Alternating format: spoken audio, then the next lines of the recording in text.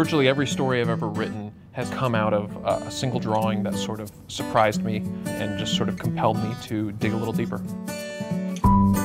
Hello, I'm Jonathan Auxier. I am a children's author. I write strange stories for strange kids. I'm the author of books like Peter Nimble and His Fantastic Eyes and The Night Gardener. I have a brand new book coming out this year called Sweep. Anyone who grows up to be a bookish adult, they all have the same story, it seems like, which is when they were a kid, they were sort of indifferent to books for a little while, and then they found this one book, and it changed everything. But the idea that I could write something that might be the one book for some kids somewhere in the world is absolutely staggering and thrilling. One of the things that makes Pittsburgh such a remarkable place is how much support a city this size has for its arts organizations.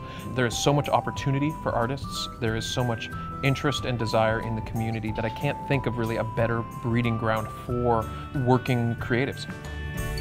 It's very rare that I'm at a conference and I start checking off all the events that I want to attend before and after my own talk, but that's absolutely what's happening at this place because it's such a diverse group of thinkers and speakers and presenters.